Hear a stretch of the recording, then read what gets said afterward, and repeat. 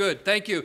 Good morning. Thank you so much for being here. Wendy, thank you for having me. I'm absolutely delighted and honored to be in this mix here. And thank you to Peter and to SFU. It's an honor to be here. I'm going to talk today about America. I'm an Americanist, and these days that's kind of an embarrassing thing to say. But we're going to go there together. And we're going to start with the great communicator, Ronald Reagan.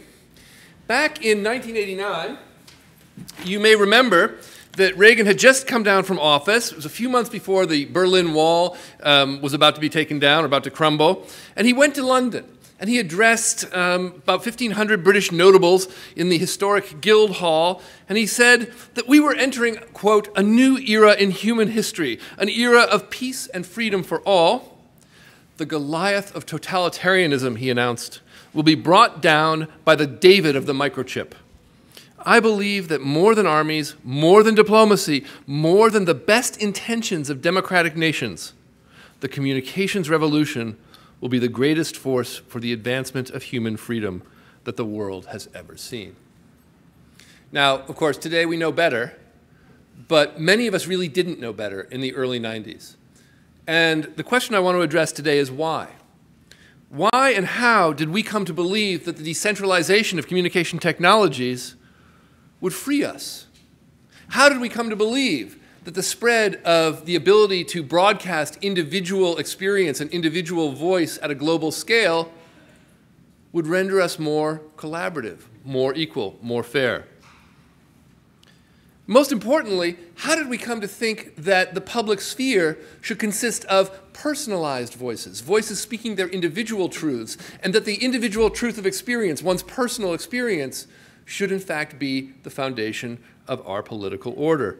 You know, Nicholas Negroponte, who led the $100 laptop project we heard mentioned in the last session, announced in 1995, quote, "True personalization is upon us. Like a force of nature, the digital age cannot be denied or stopped." The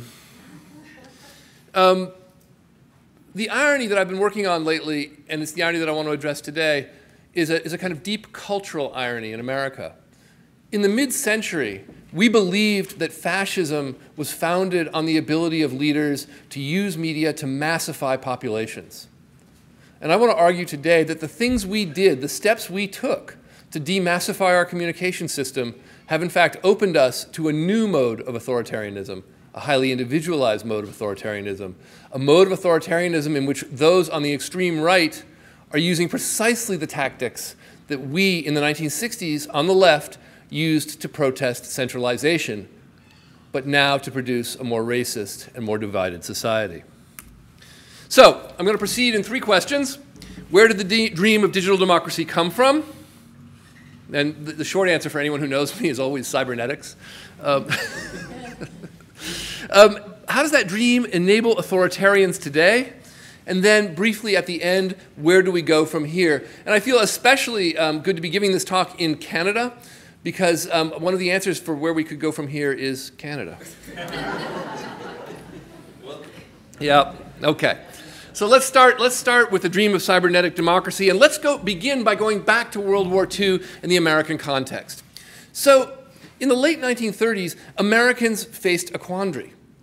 Until that time, most American intellectuals, political leaders, and others believed that despite World War I, Germany, even more than France, was the home of cultural leadership, intellectual leadership, European expertise. It was the place that had brought us Beethoven and Goethe, and it was really the home of high European culture.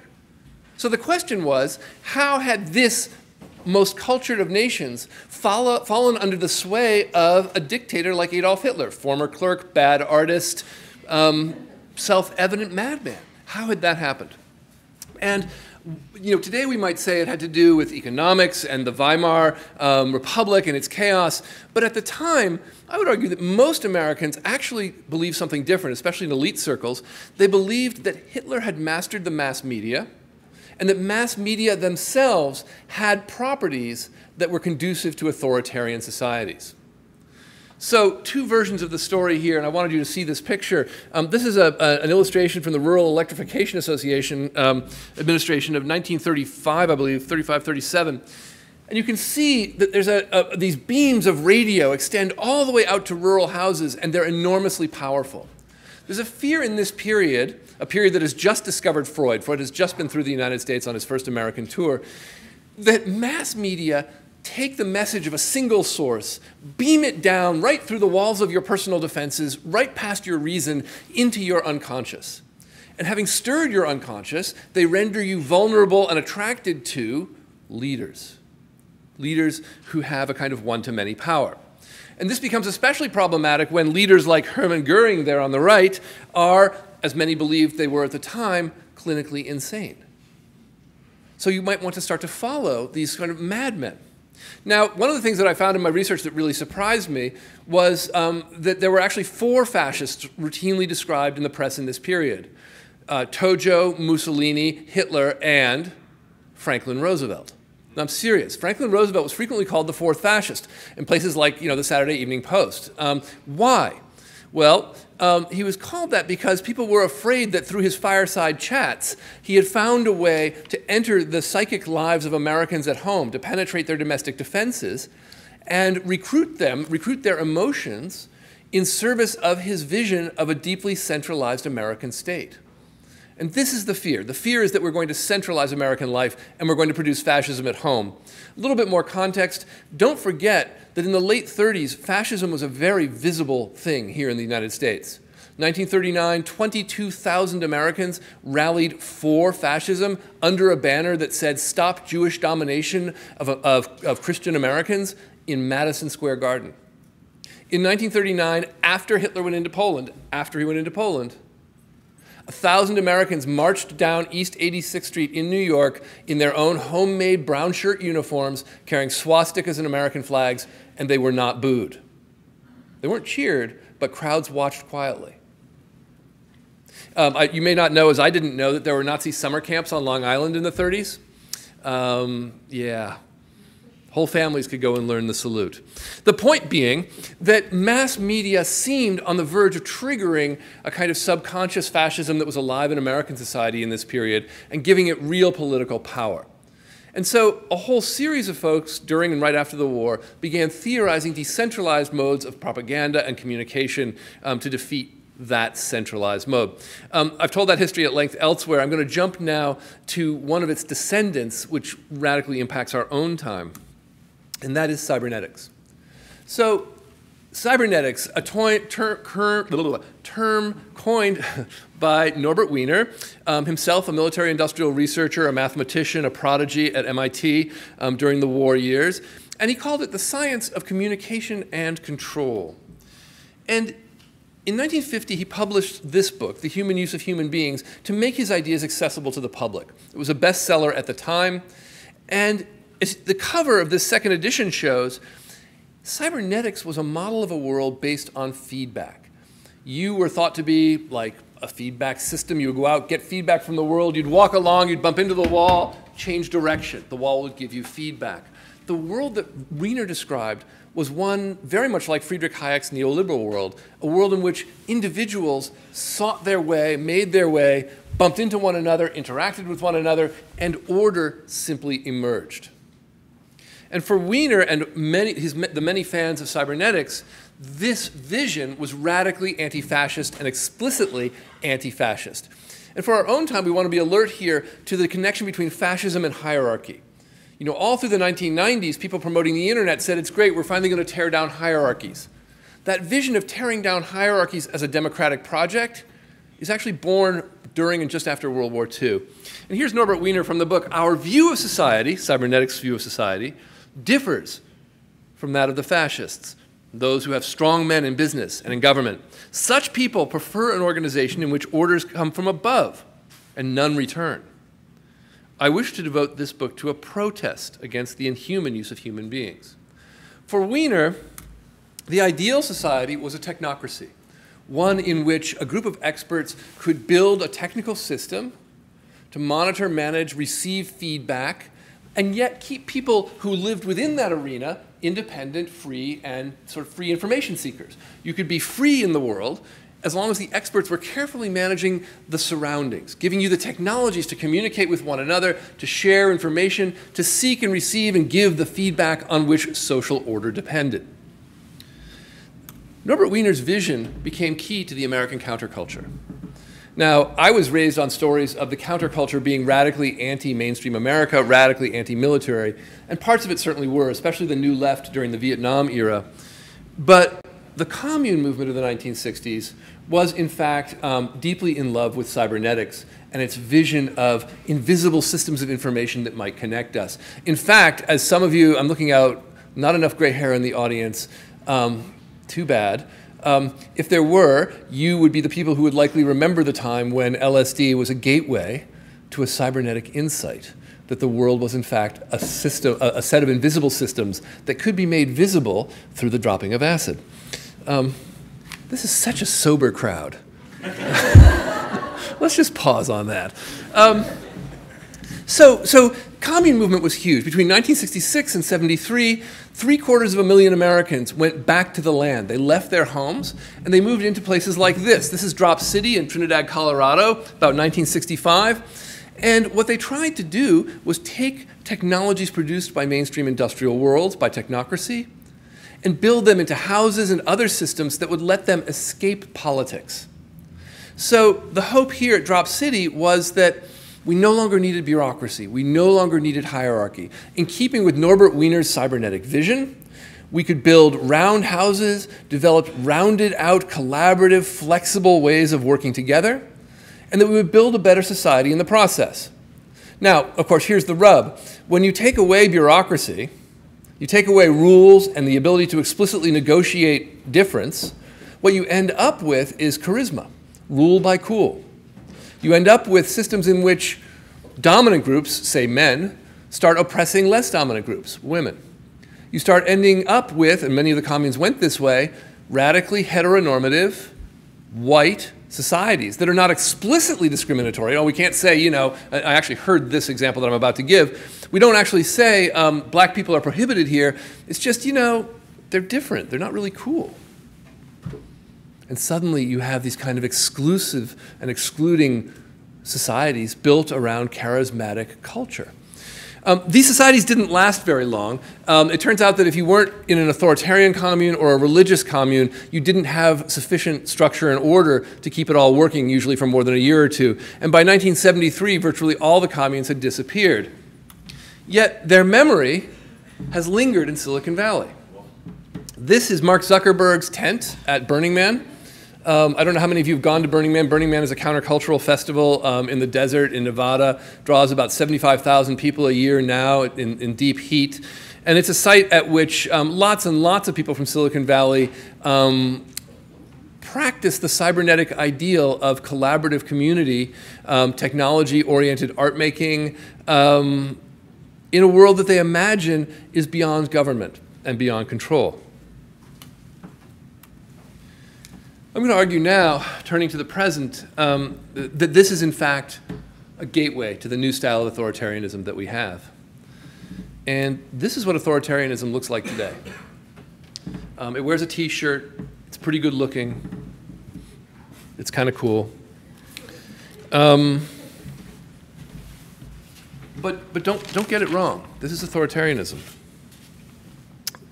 You know, Facebook is in one sense a model of the kind of sociability and the kind of social system and the kind of governance that Norbert Wiener called for. It makes possible the expression of individual truth at scale. It allows you to send out a message into the world, to receive messages from others, to seek feedback, give feedback, and make order in the process. It literally facilitates the technology-enabled sharing of consciousness. Now, I've spent a lot of time recently inside Facebook. I wrote a paper about their art collection. It's actually one of the largest in the world. And their art collection is housed entirely inside the buildings of the company. And much of it is literally a replication of 60s styles of art. They have a radical postering program, which I especially love.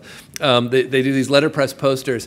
When I was signing my last NDA, my non-disclosure agreement, as I entered the headquarters in Menlo Park, directly above that place was a big red and white poster that said, "Be open." And that's kind of how things work in this new world. Facebook has the kind of global reach that Norbert Wiener would have celebrated, but it's also, of course, a privatized space, one in which total surveillance occurs, and one in which social life is mined and remarketed as if it were oil or coal dust. Zuckerberg himself, I would argue, is a new species that we haven't really had a name for before, which I will name the authoritarian engineer. The authoritarian engineer is someone who leverages the democratic dreams of Norbert Wiener and the counterculture, but builds a system uniquely to their own advantage in which human beings become resources for their enrichment. If you look at Facebook, and if you go to Facebook, and if you listen to Zuckerberg, you will hear, I want to build a system of global interconnection. Well, that's fine. That's the dream of, that's McLuhan's dream, that's the dream of the 1960s, it's the dream of universal humanism in the 1940s. But if you look a little closer, say at the annual reports, you'll notice that there's a two-tier stock structure. And the two-tier stock structure guarantees Zuckerberg absolute control in perpetuity of corporate policy, as well as an entirely different range of profit. And this combination of working state systems, say disclosures around stock, while invoking public communal collective systems that as being opposed to and beyond the state, that's how the new authoritarianism gets its mojo. The alt-right knows this. The alt-right has been very, very busy lately, borrowing the styles of the counterculture and the architecture of the cybernetic revolution of the mid-century to do its business. This is Richard Spencer, who sparked that riot you saw in Charlottesville. And look at his language. His language is straight out of the commune movement of the 1960s. We're really trying to change the world by changing consciousness and by changing how people see the world and how they see themselves. That project of changing your consciousness, changing how you see yourself, that was the project of second wave feminism. That was the project of gay rights. This is the Daily Stormer, published in my own hometown of Mountain View, California. One should study the ways that Jews conquered our culture in the 1960s, writes the editor in their style guide. They created a subculture by infesting certain elements of the existing culture. That is what we aim to do. We're going to do for the right what the hippies did for the left. And the thought behind this is actually very self-conscious. There's a real effort to kind of recuperate the personal narratives that have become the foundation of left politics, the coming out stories, the authenticity accounts, the sense of personal experience for right-wing purposes. I'm just going to give you a kind of well-known example here, and this is Candace Owens, who is a well-known right-wing figure, and I'll let her speak for herself. I think we'll have sound. Okay. It's slow. It's slow to start, but. Oh, hang on. I'm going to go back here to give you a sec. We'll let her make her entrance again. Oh, wait, she's got to speak. She's got to speak. Desk person. You've got mute on. Right? I've got mute on my computer, I do? Yeah, in the box. Okay, in the box. What's the box? Way over on the right there. Way over on the right there. Oh, thank you. My bad. I don't have mute on there.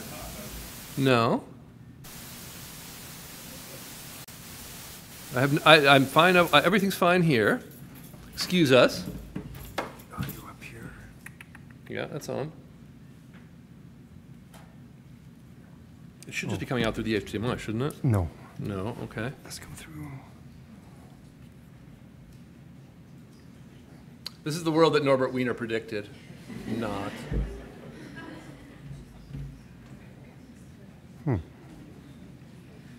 That is working.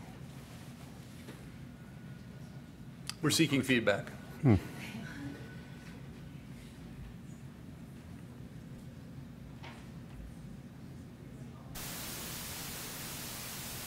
So you can hear it coming out at the, you hear the speakers are on. Yeah, the video is not. Correct.